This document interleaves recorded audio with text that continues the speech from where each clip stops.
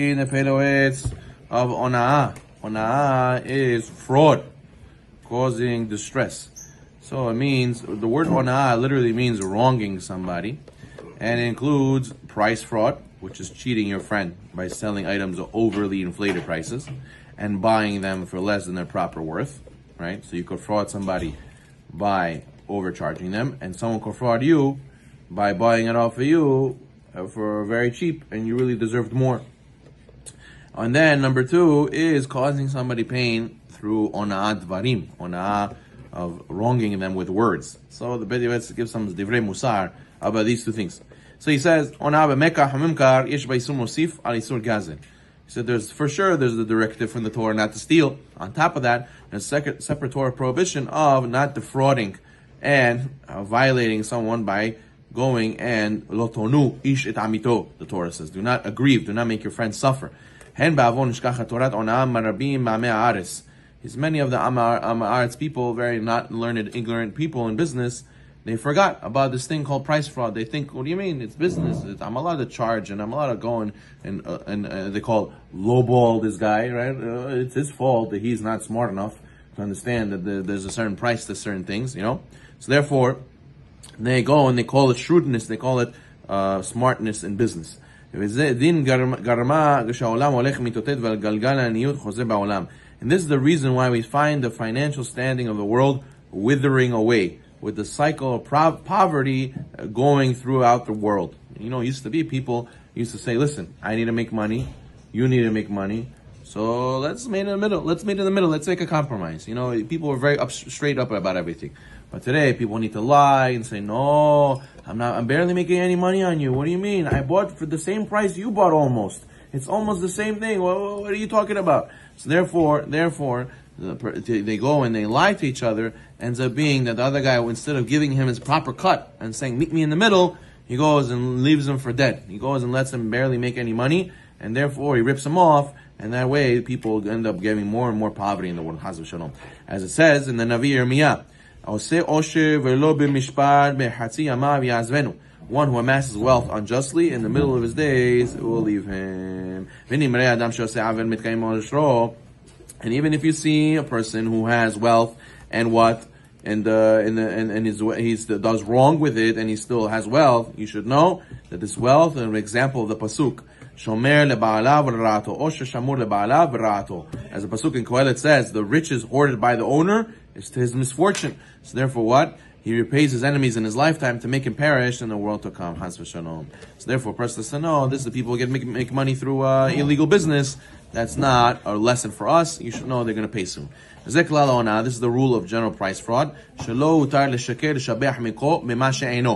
You're not permitted to lie and falsely praise your wares, for which wherein they are not as good as he claims. He says, yeah, this, you're never going to feel back pain, this, you're never going to have this problem, and never, it's the best, it's unbelievable, it's top of the line, it's number one. Like in this world that we live in, you know, they put number one selling product in the market, and they put a little star over there, like, oh, in the markets between this and this price, you know, like it puts a little footnote telling you that this huge beautiful line is not really what we're describing. It just looks nice on top if you're not smart enough to read the bottom, so you get tricked.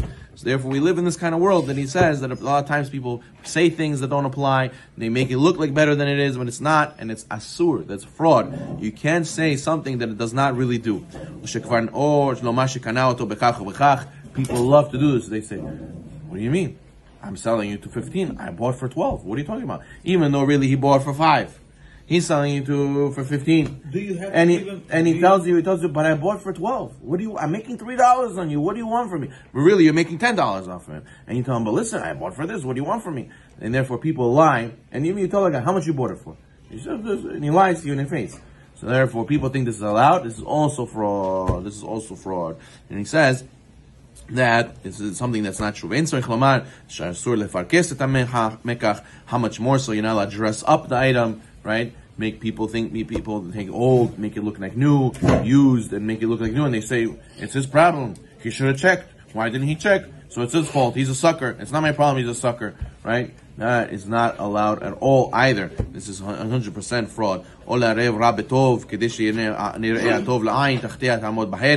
Or a person takes he puts on top the good ones, and on the bottom he puts the duds. Right? He puts the bigger ones on top and the smaller ones at the bottom, so you don't tell the difference, and it looks like a full bag. It looks like the same weight when really it's not the same product whatsoever. So therefore, a lot of times people say, "Listen, you didn't ask for that every single one should be that size, you know. You didn't specify. You wanted a bag, so I gave you a bag. The contents on top look different. The bottom is also different. That is not correct. That is a sewer. That is fraud. You know what the person wants. You should go and give him what he needs. Therefore, he says, Lord, how much more so showing one and giving him the other. On this,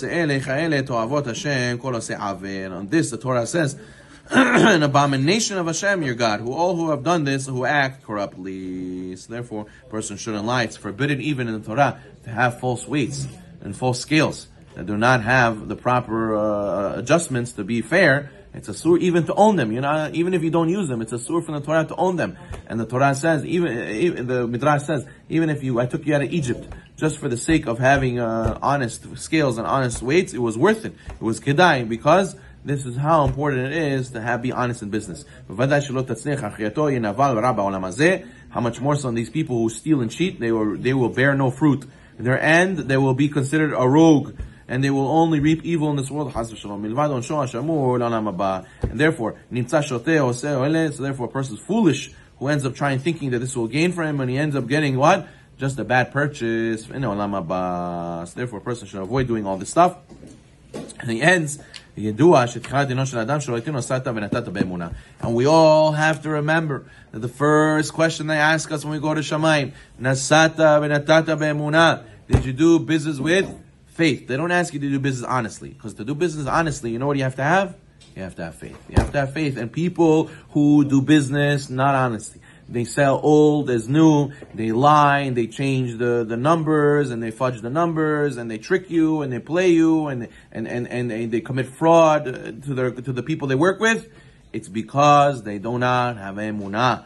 And you have to realize that Kadosh Baruch Hu can give you in the mutar way, and you chose to take it through a sin. That's your fault. You have to work on your emunah, work on your emunah. But everybody does it, Rabbi. Doesn't matter. Just because everybody's a ganav, you have to be ganav. Everybody jumps off a cliff, you have to jump off the cliff.